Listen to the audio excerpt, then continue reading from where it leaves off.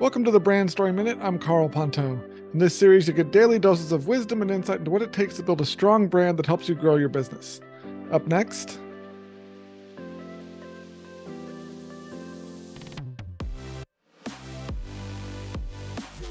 when you're creating content, the mood you're in when you're actually sitting down to create the content has a huge impact on the quality of the work.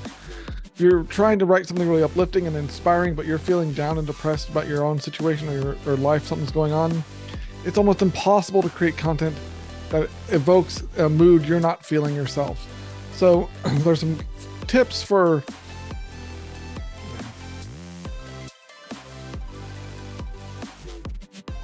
when you're creating content, the mood you're in when you're actually doing the act of creating content is super, super important. It's almost impossible to write an uplifting, positive, inspiring piece of content if you're feeling depressed and sad and upset. So it's really important to take some steps before you actually sit down to do a bunch of content creation to get yourself in the right mindset for the sort of tone you want to use in your content. So if you want to be uplifting and happy, focus on positive things, smile, laugh, do some exercise, get yourself in the right brain state so that you can create content that's authentic and genuine and really uplifts your audience the way you intend it to.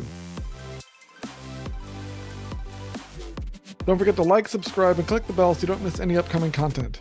If you want personalized content on how to grow your brand and attract more of your best clients using stories, check out the link in the description below. Until tomorrow.